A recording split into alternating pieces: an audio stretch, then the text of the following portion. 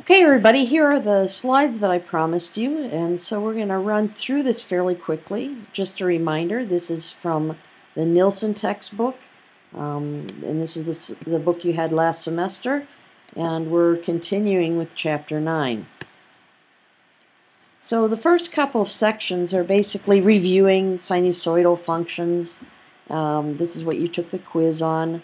So basically, just showing you on this slide how we shift a sinusoidal wave in time.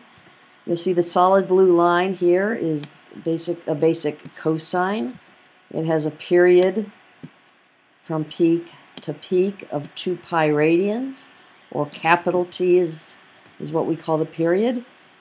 If we shift this sine wave to the left, that's the same as adding an advance of phi radians onto the argument of omega t. So adding phi shifts to the left, and we call that a time advance because the peak of the dotted line hits before the peak of the original one.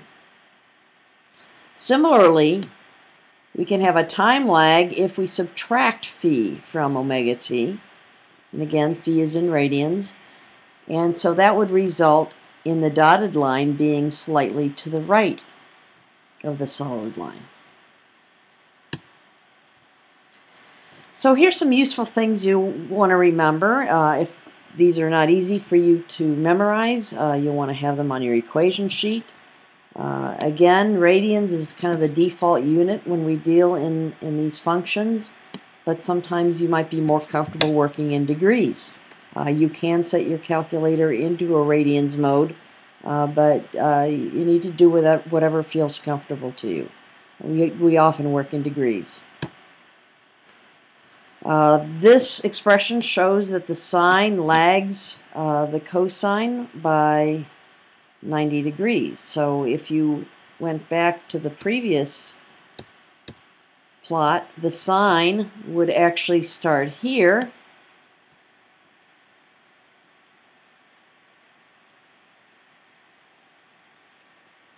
and it basically lags by 90 degrees. So that's how we get that expression. This is basically the formula for root mean square. The name comes from square. That's where the square comes from. The mean, I'm taking the average value over one period. And then I am taking the square root. Root, mean, square. Again, this is for a periodic signal, so that's really important. For sinusoids, we have this familiar thing that we've been talking about in our diode circuits. And this expression, this is showing a sinusoid with a phase angle delay. And if I factor out the omega, I can express this as a time delay, where tau is in the same units as time, or seconds. And this is the relationship that results. And Euler's identity, this is a handy formula you'll probably have it memorized before the semester is over. You're probably using it in signals and systems. If not yet, you will. But basically this is an expression how we can express the cosine in terms of complex exponentials. So if we took I'll get to that later when we use it. Okay, so this next piece is we're looking at actually an RL circuit, and we're kind of going to give a sense of where we're going with this sinusoidal steady state analysis. Note that Vs is it's a sinusoidal voltage source. When time equals 0, I close the switch, and I can write this expression. I'm just using KVL to write the expression for the sum of the voltage. Some of the voltages across R and L have to equal Vs. Now, when we solve this differential equation, we should get an expression for the current as a function of time, and it's made up of two components. I'm calling them ITR of t and ISST. And so I guess in the language of your math professors, the ITRT, this would be the transient response or the response due to initial conditions, or maybe the natural response. There are lots of different terminologies. And then the I, steady state, is what we have once the transient has died away. So this would be the forced response that is due to our sinusoidal input. Now, again, if the system is stable, and these are passive elements, R and L, so it will have to be stable, that is going to go to 0 as time approaches infinity, and we'll be left with a steady state response. So we're going to be looking at the steady state response, first of all, when V of S is equal to a function of a cosine function. So here's what we're dealing with here. Basically, if we have a linear system, and all of our RLC circuits are indeed linear systems, if we put a sinusoid in, this is a special property of linear systems, we're going to get a sinusoid of the same frequency out. So it's the same omega.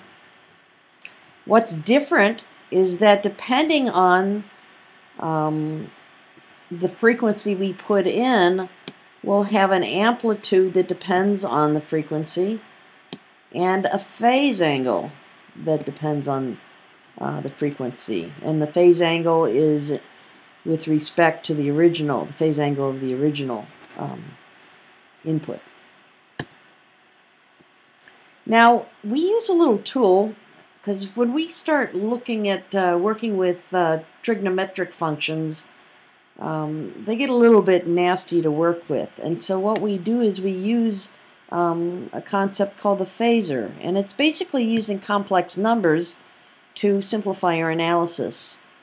And so this expression here is how we write a phasor in terms of a complex exponential. And then we use Euler's formula to write that out in terms of the cosine plus j sine phi. And this is what's called the rectangular form. And the second one is a shorthand for the first line, where we just take the magnitude and at the angle of the phase angle. And this is what's called the polar form.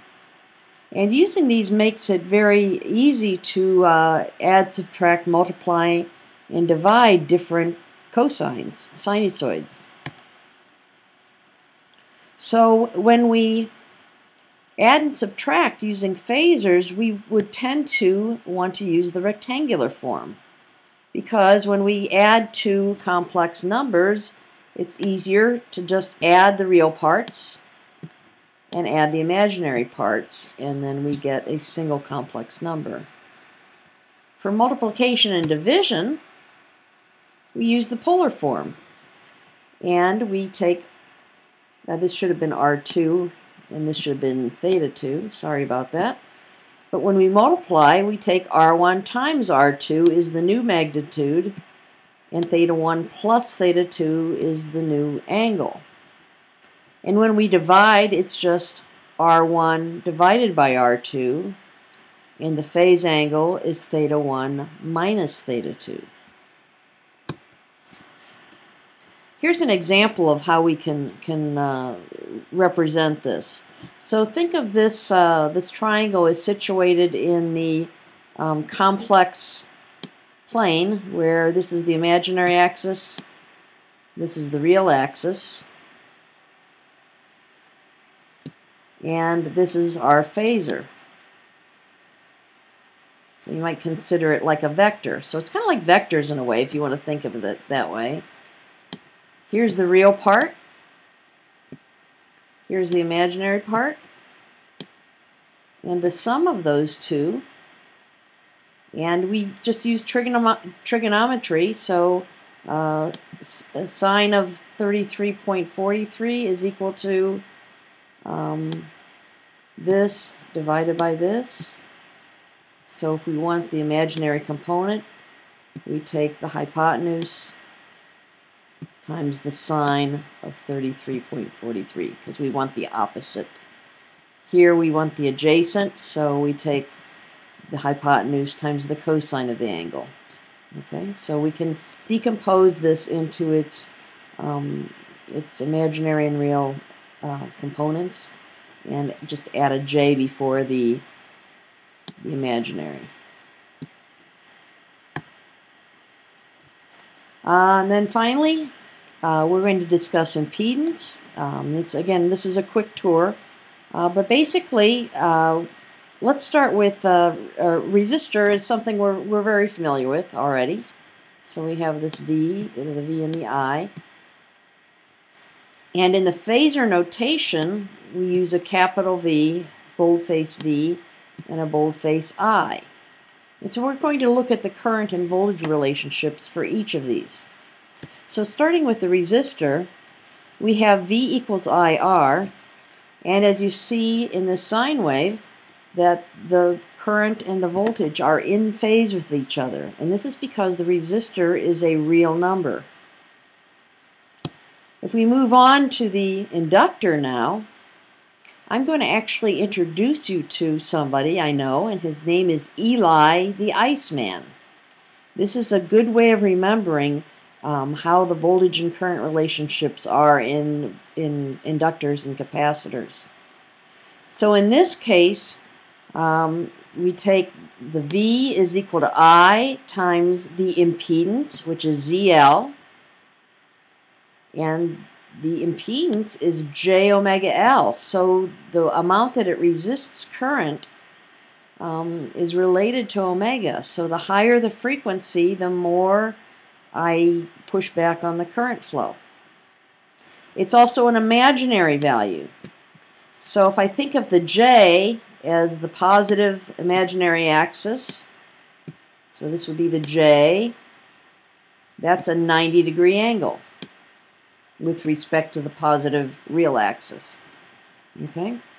So what happens is that the voltage is equal to the current. It advanced by 90 degrees. So the voltage, or V doesn't really work here, but if you think of E as the electromotive force, in an inductor, the voltage leads the current.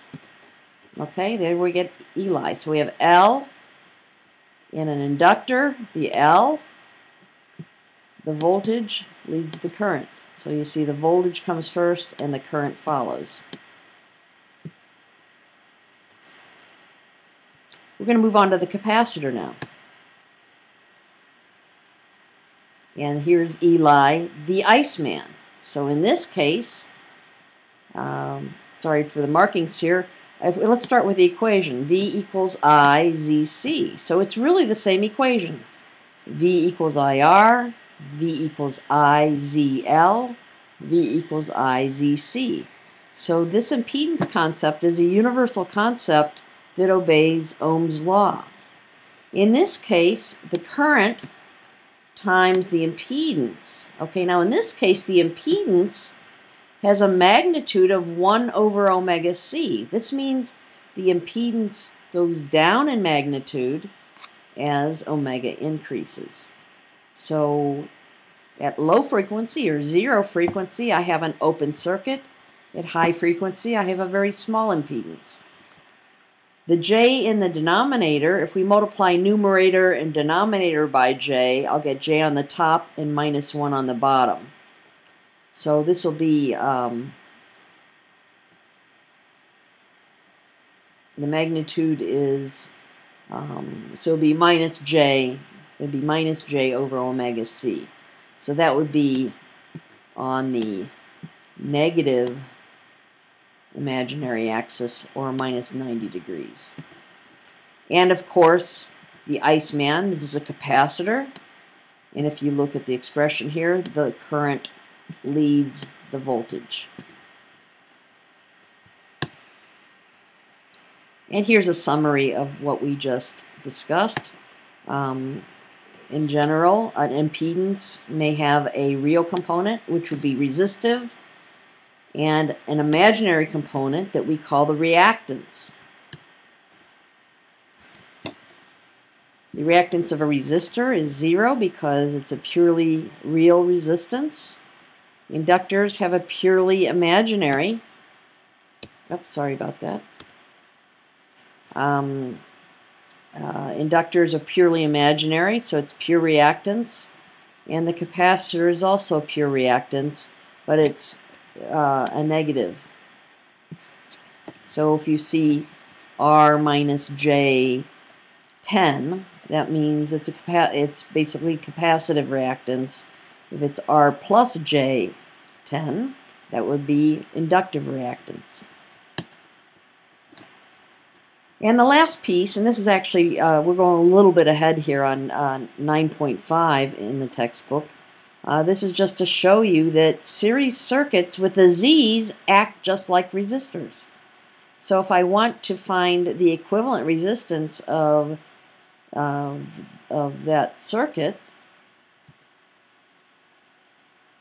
I can just take and add.